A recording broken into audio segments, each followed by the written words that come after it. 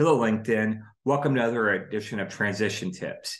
Today, I got my SDV Team 1 hat, Charlie Platoon on, because I was talking to Sue about the resume, and I kind of want to share some lessons learned about that. But I also want to kind of talk about a concept, too, about being fearless.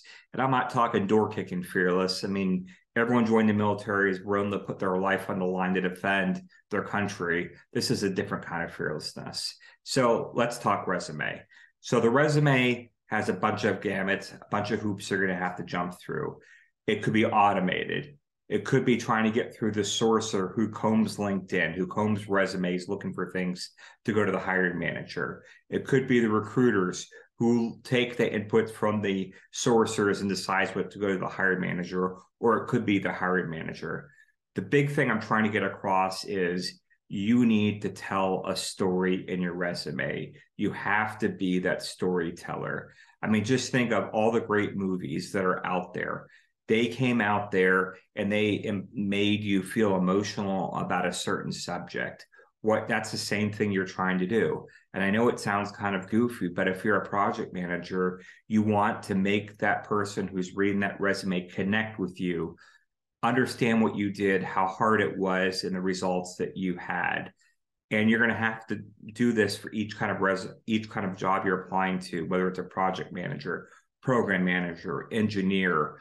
Form that emotional connection, tell that story, build that awesome blockbuster movie that will make the hiring manager realize how great a person you are and want to hire you.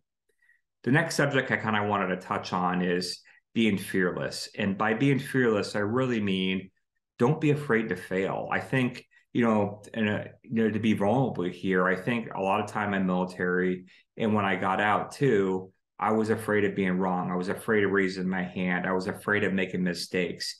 And because of that, I kind of stunted my learning. So it's okay to fail. And so, I can't say it enough. If you aren't failing, that means you aren't trying.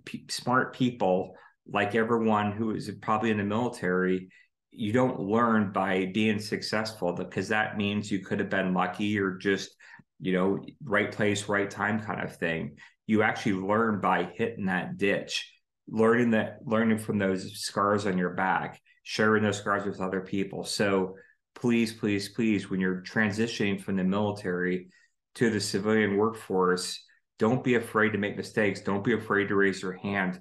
Don't be afraid to ask questions. That's what the expectations are. People aren't hiring you for where you are. They're hiring you for what you can grow into. Once again, thank you for joining me on Transition Tips. Please let me know what other topics you'd like to hear, any questions you have. You can put it down below here on LinkedIn, and it'll also have it up on YouTube. Thank you.